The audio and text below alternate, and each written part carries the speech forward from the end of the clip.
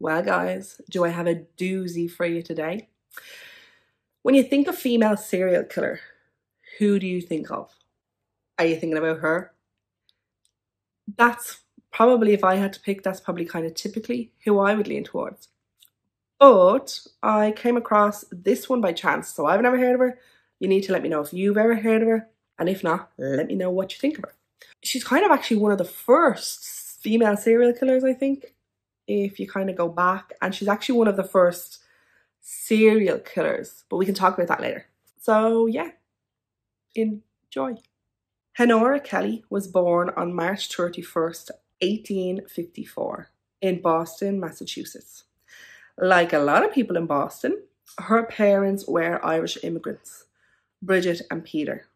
Bridget Kelley, isn't that like one of the most Irish names you could ever hear of? And so she was the youngest of 4 girls. Sadly, her mom would die of TB when she was only 1.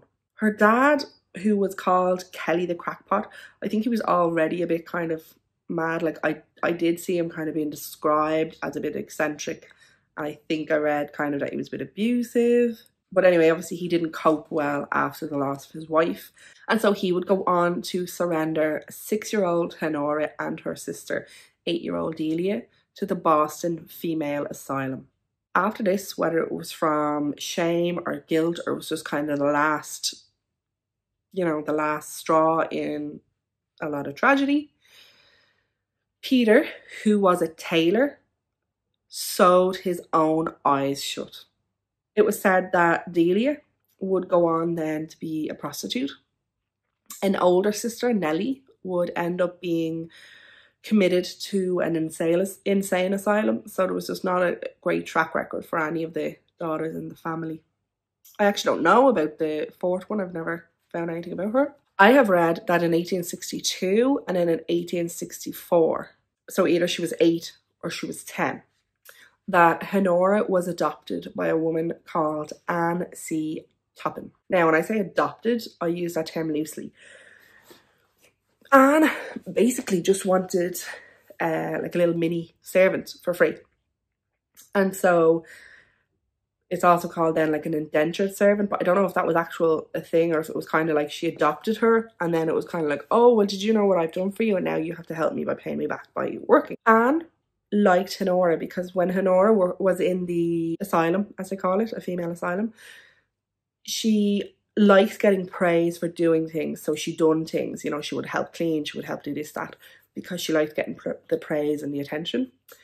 And so it was kind of like an easy pick for Anne. However, she wouldn't get any praise or anything in the house. She was basically just forced to do all the cooking and the cleaning and stuff like that. She would insist calling her auntie.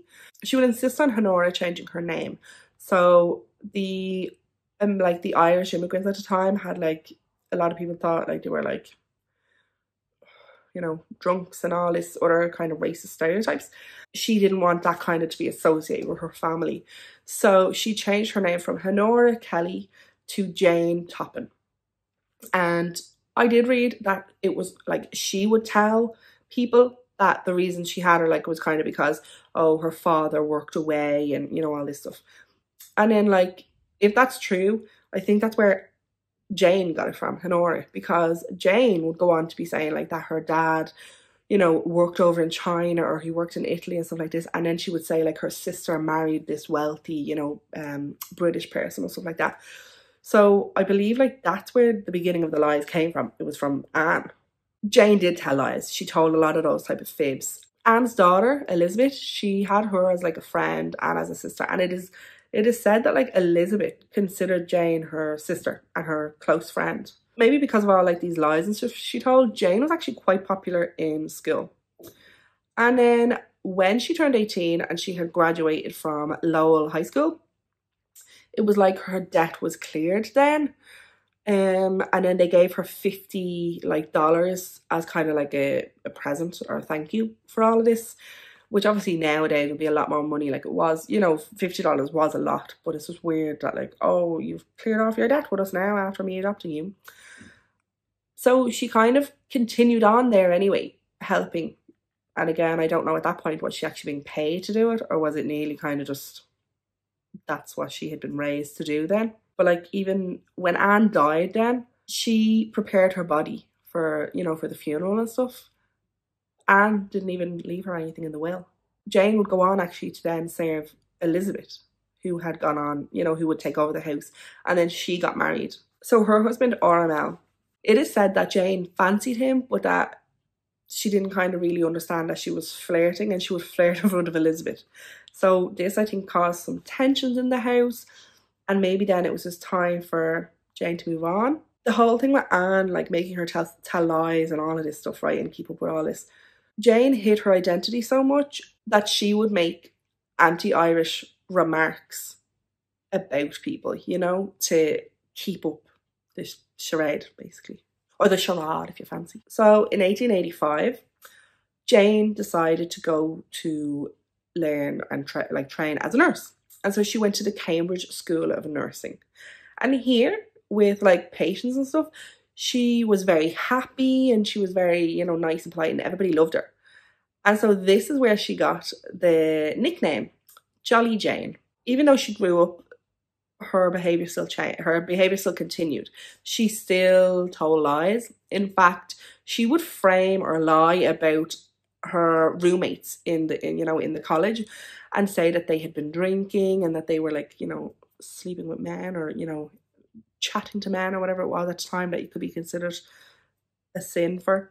And so she got kicked out. And yeah, just stuff like that. She would kind of steal, she would lie, all of this. She liked working the night shift because it kind of meant like it was quieter, she would say, but it also meant there was less eyes on you. And it was commented that she seemed to really like performing autopsies, which they said was a bit unusual, although I find that a bit unusual that a nurse is performing the autopsy in the first place. She would often be caught in the medicine cabinet, and so she started to like experimenting with the medications, and she would use her patients as the guinea pigs. So she would mix things like morphine and atropine, and here she would kill at least 2 patients using these mixtures, these concoctions. Later, Jane would say that she got an erotic thrill from watching her patients die. She would say it was, quote, a voluptuous delight. In 1889, she was, you know, trained and all. She's kind of in her mid-30s at this point, and she moved to Massachusetts General Hospital. So this was like a very prestigious hospital. And again, well liked by patients, well liked by all the doctors. So it was like, you know, it was a big thing. Unfortunately, she would be caught stealing, and so she was let go. But she was let go with like lots of doctors' referrals, you know, references. So she actually then went private. So she would, you know, go and stay with someone in their home and look after them, this type of thing. And she got this because of like the doctor's referrals. And at the time, a woman, like a female nurse, would have been earning like $5 a week. She was earning $25 a week because she was getting all these these wealthy clients because the doctors were recommending her. In 1887, a patient, Amelia Finning, would say that Jane had given her a medicine, and she said it tasted very bitter and she took it, but that she felt then that she started to lose consciousness. And she remembers Jane getting into the bed with her and like holding her and kissing her and stuff. And she would say that something must have startled Jane because she jumped and got out of the bed, and then that was it. And that she just thought this was a dream, obviously, until later when everything came out. Jane basically said that there was, quote, no use keeping old people alive. And so it was always kind of like old people that she was poisoning. So we know that she had killed at least 2 in the first hospital, and then obviously went on to kill more in the second hospital, and then let go. Funnily enough, wasn't let go for that. She was let go for stealing, and I think she was like messing up with, you know, she was making up stuff in the charts and stuff. In 1895, Jane would go on to kill her landlord, Israel Dunham, and his wife. I don't know, was this simply because like they were looking for the rent, or did she just want to do it and they were obviously maybe an easier pick or an easier target if, again, like they were old? And then in August 1899, Elizabeth was suffering from depression. They'd call it like melancholia, is that a word? But anyway, so she was talking to Jane, and Jane at this time was staying in Buzzards Bay in Cotamet. And so she invited Elizabeth down, you know, kind of get away and this and that. And so RML was like, yeah, that's a great idea because you're feeling so low and stuff, so go. And so she was staying there. And so they went out for a picnic. And like it said, like they were having a lovely time. Obviously people must have seen them and stuff. They had a picnic and they were out by the river or the lake or whatever. And it says then at this point that Elizabeth doesn't feel well. So I don't know if it's that she has already been poisoned, or was she just not feeling well like that, if she was, you know, suffering with depression and stuff. Maybe it was just too much for her. And they got back. And then so one source says that it was nearly like Elizabeth obviously just kind of still thought of Jane as like the servant and asked her to fetch her some water. So she brought her sister the concoction, the drink, with her little extra in it. And it is said that she then sat there by her sister's side while she was in bed. And that when she started to like lose consciousness, she got into the bed with her and held her in her arms while she died, so that she could feel the life leave her. So they're kind of implying that maybe it was this moment that it was kind of like, I'm not your effing servant kind of thing, and that's why she decided to poison her. I kind of feel she probably just decided to poison her anyway. And this purely may also be because Jane fancied RML, and thought by doing that, you know, she could move in on the turf. And then she decided to kill, I don't know why I'm smiling, she decided to kill then the housekeeper in their home, 77-year-old Edna Bannister. And again, this was nearly so like, oh, because she might move in on the turf. I'm sure 77-year-old Edna had other things on her mind. So then she offers then to kind of be like the cleaner in the hopes that then she'll be in the home and all this. And like RML has no interest. So he's like, no. Then she decides to poison him so that she can nurse him back to health. This didn't work. So I don't know if it means the poisoning didn't work or that she poisoned him, nursed him back to health, and he still wouldn't be with her. And then she threatened to tell everybody that he got her pregnant. So it was at this point then that he like demanded she leave, and no, she left. So in Cotamet or Buzzards Bay, she was staying in the Jackin Hotel or the Jasson Hotel. Jasson sounds a bit nicer, doesn't it? And so she would like rent out rooms here and stuff. And the hotel was owned by Alden Davis and his wife. Now, his wife has been called Mary and she has also been called Mattie. And they lived on what is now called Mystery Lane. So it said that Jane would just like set fires in her hotel room and then like wake up to the fire. I don't know, again, like was this just a bit of an attention thing? Or I don't know what she was trying to do. So then on the 4th of July, 1901, Mary or Mattie went to Jane to collect like the rent that was due. And while there, Jane made her a lovely little drink of morphine and like sparkling water or something. I don't know how you wouldn't notice what that is. But anyway, she dies. But Mary/Maddie was a diabetic. And so Jane basically says that she ate cake. She ate a slice of cake and died. And everyone believed her. Jane then moved into the home, you know, to look after Alden and the rest of the family. And then their two daughters were Minnie and Genevieve. And so then Genevieve died.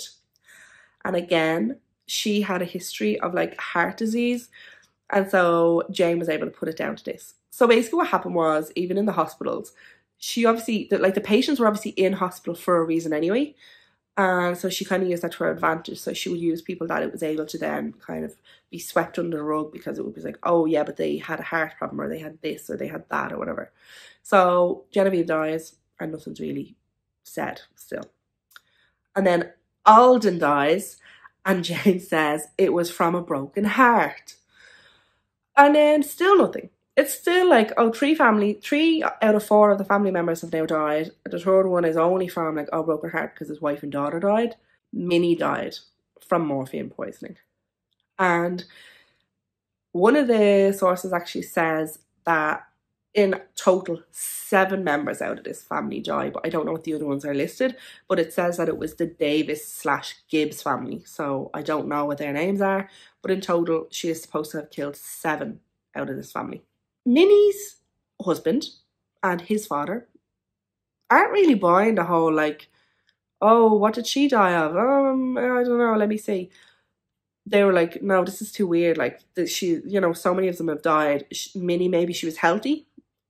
And they were like, no. So they got her body exhumed and they had toxicology tests done. And so it showed that there were high levels of morphine in her blood. And so on the 29th of October, 1901, Jolly Jane Toppan was arrested in Amherst, New Hampshire. There were 12 deaths confirmed that were attributed to her poisoning them. She would confess to 31. And the authorities suspected there could have been 100 or more. It is said, things say that she never killed kids. Now, I don't know if that was a conscious choice or obviously that would just bring more attention to her. At least we can say no kids died in this situation. So the trial is interesting. So the trial goes ahead in 1902. And one of Jane's arguments is she basically calls herself like an incel. You know, like, I didn't realise that for ages. An incel, you know, like the dweebs. They're basically called like an involuntarily celibate. So you're an incel, but like it's not your choice. You want to be out there having sex and relationships and all, but it's so for mostly typically it's men who are like that. So it's like, oh, the women don't like me. They only want, you know, these big burly men and blah blah blah. So she was basically doing this. She was like a female incel, and she basically said, quote, "If I had been married, I probably wouldn't have killed all those people. I would have had my husband and kids to take up my time." Basically, Jane was hoping that she would be found guilty, like just standard guilty, because then obviously she thought there was a chance then that she'd get out. But that if she was found insane or, you know, like not guilty by reason of insanity, she would be committed and that she'd never get out. So her argument was strong that she was like, no, I'm not insane. So 3 doctors would find her morally insane. And this was due to her like necrophiliac tendencies, you know, that she would like to get into the bed and hold them and all this. And because she preferred coffee for breakfast. I just feel personally attacked right now.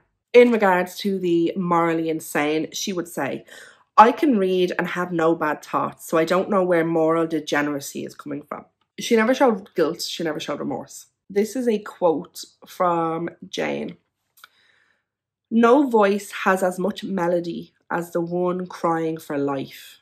No eyes as bright as those about to become fixed and glassy. No face so beautiful as the one pulseless and cold."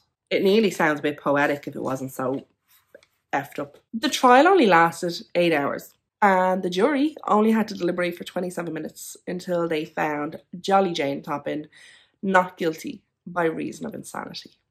She was then committed to the Taunton Insane Asylum. When she first went, she refused to eat out of fear that her food had been poisoned. So when other patients would be sick, Jane would say to like one of the nurses like to go get the morphine and quote, "Get some morphine, dearie. You and I will have a lot of fun seeing them die." You just can't stop her. You can't stop her. She then died on August 17th, 1938, which says she was 80, I think. But I've also read 84 and 87. So then, but that's the only date of birth I've seen. So I'd have to go with 80. Sorry, the light has just started to get very dark. So the light has started to get a bit dark. So I've just had to fix my lighting a little. Jolly Jane obviously it was like a huge media sensation because like that, it wasn't like serial killers hadn't been around long, and then like a female serial killer, it's like, what? Now there was one before her, I think, that I saw was like Lavinia something. But it's funny, right? Because if you look up like the first female serial killer or who's the most famous female serial killer, Aileen Wournos comes up. Aileen Wournos was in like the 80s into the 90s, I think. So that's why I was like, oh, is this who you think it is? Like, it's mad. Like, that is kind of who people think, like, when they first think of, because you don't think of a lot of serial killers who are female. Even then, it's funny because H. Holmes, he was active from 1891 to 94. He was later than Jane, and he was even later than Jack the Ripper. But everybody always says, like, oh, the first modern day serial killer in that sense was H. Holmes. But he wasn't. He just obviously had a very good media campaign. Anyway, I didn't know about Jane, or Honora, if we were to go by Honora. I don't know, you can nearly even argue that it was when she became Jane that's when this all happened. I don't know. Anyway, let me know what you think of this case and if you did know about it. I'll be honest, I'm not hugely into all the serial killers. They're not really my interest, my main topic of interest. But yeah, obviously some of them are a bit mad. I'm not, do you know what? I'm not into the whole frenzy and like huge kind of thing some people put on serial killers. Like, I'd be on, I think I've said it before, I'd be on like Facebook, true crime Facebook pages and stuff. And most people are cool and sound, but then you have people being like, oh, look at like my new like wallpaper, or look at like my new living area, and it's like decorated with stuff from like Bundy and Dahmer and all this. I'm like, that's just weird. I don't know what you're doing with your life. Yeah, okay, I'm finished judging people. Okay, anyway, thank you very much. We won't keep wabbering on. I was trying to do jabbering on like the last video, and I shall see you in the next video. Thanks. Bye.